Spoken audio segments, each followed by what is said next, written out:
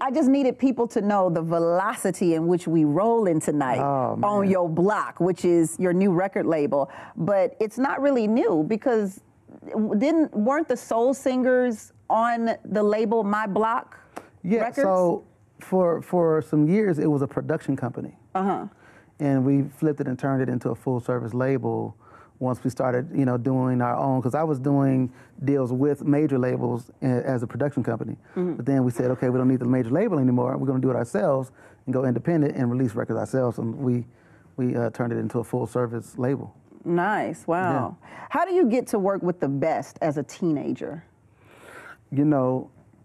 I think it's favor. It's just a favor of God. Some people say you're in the right place at the right time.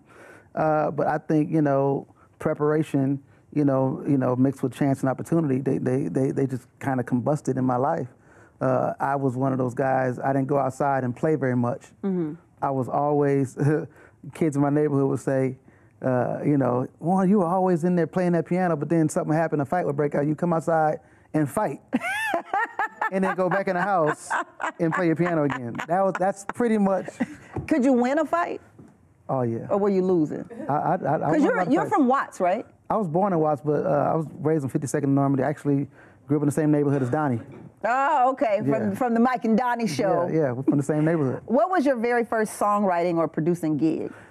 So before I was a songwriter, I was a player. I played on a lot of records. And then at 16, I joined a band called New Vision. They were signed to Epic. It was a Hispanic Christian band. Oh, okay. And they were working on the second album, and they had me write this song. I wrote 2 songs on that album, and it was called What I Feel Inside. Nobody's ever heard it. It might have sold maybe 100 copies. I don't know. I just bought one off of Amazon the other day. Oh, you just, really? Yeah, I bought a CD because my dad was talking about it. Remember that song? Because I was driving down the street and I heard the song on the radio.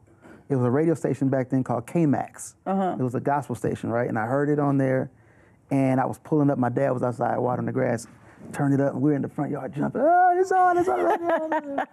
And so he asked me about that song. That was my first.